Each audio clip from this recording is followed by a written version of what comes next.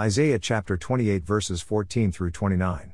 Wherefore hear the word of the Lord, ye scornful men, that rule this people which is in Jerusalem. Because ye have said, we have made a covenant with death, and with hell are we at agreement, when the overflowing scourge shall pass through, it shall not come unto us, for we have made lies our refuge, and under falsehood have we hid ourselves.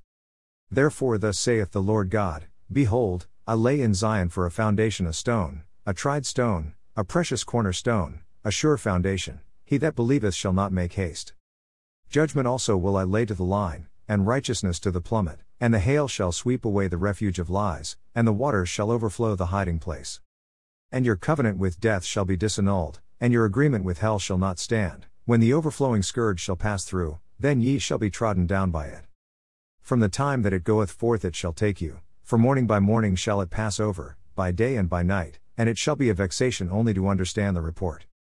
For the bed is shorter than that a man can stretch himself on it, and the covering narrower than that he can wrap himself in it. For the Lord shall rise up as in Mount Perazim, he shall be wroth as in the valley of Gibeon, that he may do his work, his strange work, and bring to pass his act, his strange act.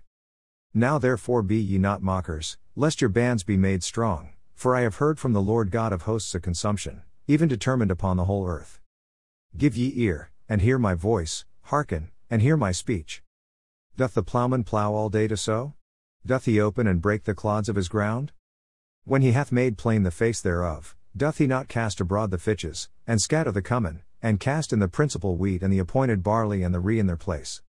For his God doth instruct him to discretion, and doth teach him. For the fitches are not threshed with a threshing instrument, neither is a cart well turned about upon the cummin, but the fitches are beaten out with a staff, and the cummin with a rod.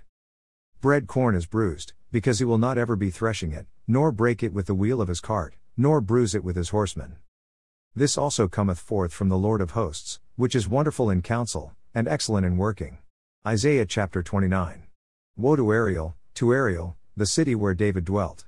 Add ye year to year, let them kill sacrifices. Yet I will distress Ariel, and there shall be heaviness and sorrow, and it shall be unto me as Ariel. And I will camp against thee round about, and will lay siege against thee with a mount, and I will raise forts against thee. And thou shalt be brought down, and shalt speak out of the ground, and thy speech shall be low out of the dust, and thy voice shall be, as of one that hath a familiar spirit, out of the ground, and thy speech shall whisper out of the dust. Moreover the multitude of thy strangers shall be like small dust, and the multitude of the terrible ones shall be as chaff that passeth away, yea, it shall be at an instant suddenly. Thou shalt be visited of the Lord of hosts with thunder, and with earthquake, and great noise, with storm and tempest, and the flame of devouring fire. And the multitude of all the nations that fight against Ariel, even all that fight against her and her munition, and that distress her, shall be as a dream of a night vision.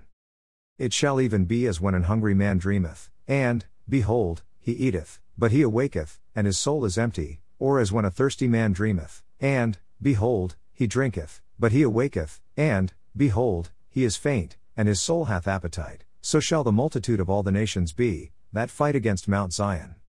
Stay yourselves, and wonder, cry ye out, and cry, they are drunken, but not with wine, they stagger, but not with strong drink.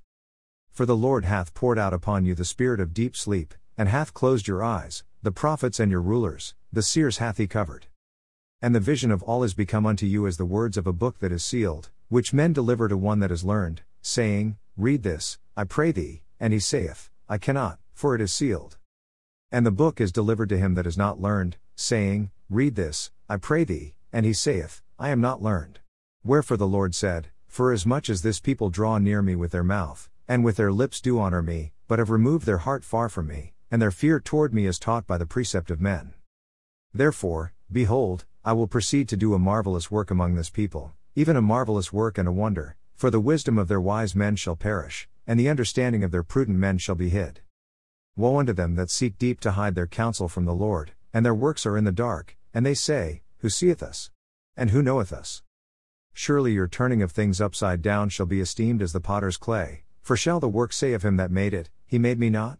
Or shall the thing framed say of him that framed it, He had no understanding? Is it not yet a very little while, and Lebanon shall be turned into a fruitful field, and the fruitful field shall be esteemed as a forest? And in that day shall the deaf hear the words of the book, and the eyes of the blind shall see out of obscurity, and out of darkness. The meek also shall increase their joy in the Lord, and the poor among men shall rejoice in the Holy One of Israel. For the terrible one is brought to naught, and the scorner is consumed, and all that watch for iniquity are cut off. That make a man an offender for a word, and lay a snare for him that reproveth in the gate, and turn aside the just for a thing of naught. Therefore thus saith the Lord, who redeemed Abraham, concerning the house of Jacob, Jacob shall not now be ashamed, neither shall his face now wax pale.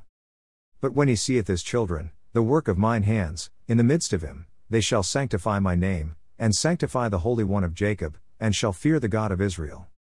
They also that erred in spirit shall come to understanding, and they that murmured shall learn doctrine. Isaiah chapter 30 verses 1 through 11. Woe to the rebellious children, saith the Lord, that take counsel, but not of me, and that cover with a covering, but not of my spirit, that they may add sin to sin. That walk to go down into Egypt, and have not asked at my mouth, to strengthen themselves in the strength of Pharaoh, and to trust in the shadow of Egypt. Therefore shall the strength of Pharaoh be your shame, and the trust in the shadow of Egypt your confusion. For his princes were at Zoan, and his ambassadors came to Hanes. They were all ashamed of a people that could not profit them, nor be in help nor profit, but a shame, and also a reproach. The burden of the beasts of the south, into the land of trouble and anguish, from whence come the young and old lion, the viper and fiery flying serpent, they will carry their riches upon the shoulders of young asses, and their treasures upon the bunches of camels, to a people that shall not profit them.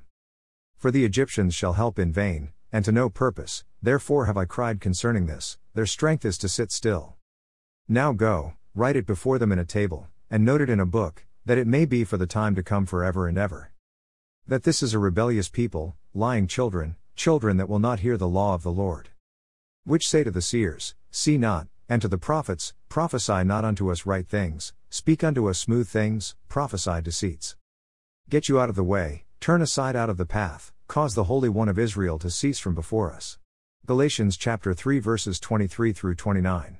But before faith came, we were kept under the law, shut up unto the faith which should afterwards be revealed. Wherefore the law was our schoolmaster to bring us unto Christ, that we might be justified by faith. But after that faith is come, we are no longer under a schoolmaster. For ye are all the children of God by faith in Christ Jesus. For as many of you as have been baptized into Christ have put on Christ. There is neither Jew nor Greek, there is neither bond nor free, there is neither male nor female, for ye are all one in Christ Jesus. And if ye be Christ's, then are ye Abraham's seed, and heirs according to the promise. Galatians chapter 4. Now I say, that the heir, as long as he is a child, differeth nothing from a servant, though he be Lord of all, but is under tutors and governors until the time appointed of the Father. Even so we, when we were children, were in bondage under the elements of the world, but when the fullness of the time was come, God sent forth his Son, made of a woman, made under the law, to redeem them that were under the law, that we might receive the adoption of sons. And because ye are sons, God hath sent forth the Spirit of his Son into your hearts, crying, Abba, Father. Wherefore thou art no more a servant, but a son, and if a son, then an heir of God through Christ. Howbeit then, when ye knew not God, ye did service unto them which by nature are no gods. But now, after that ye have known God, or rather are known of God, how turn ye again to the weak and beggarly elements, whereunto ye desire again to be in bondage?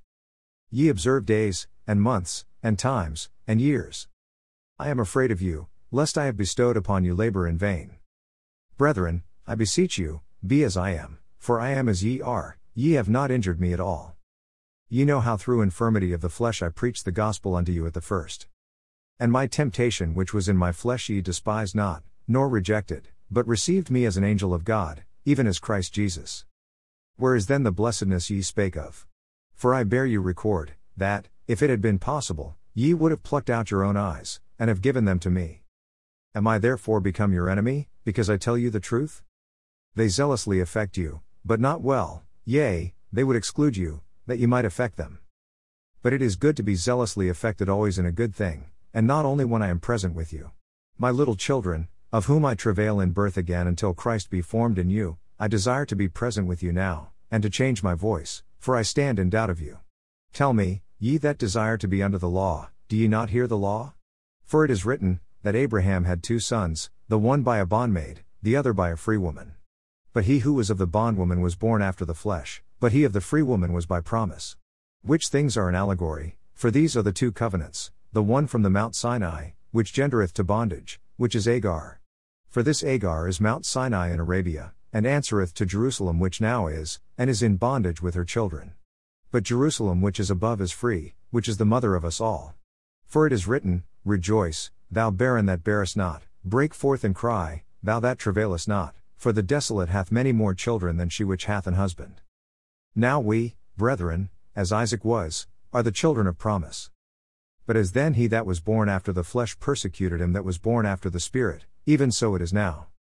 Nevertheless, what saith the Scripture? Cast out the bondwoman and her son, for the son of the bondwoman shall not be heir with the son of the free woman.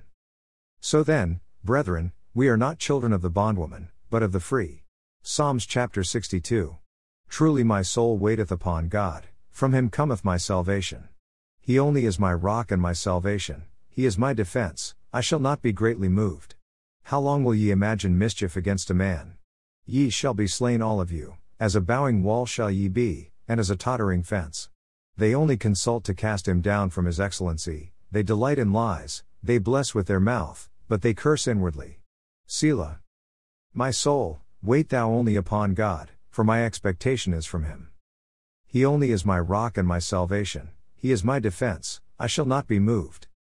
In God is my salvation and my glory, the rock of my strength, and my refuge, is in God. Trust in him at all times, ye people, pour out your heart before him, God is a refuge for us. Selah. Surely men of low degree are vanity, and men of high degree are a lie, to be laid in the balance, they are altogether lighter than vanity.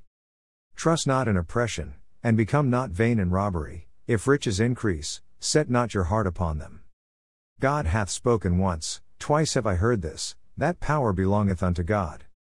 Also unto thee, O Lord, belongeth mercy, for thou renderest to every man according to his work. Proverbs chapter 23 verses 19 through 21.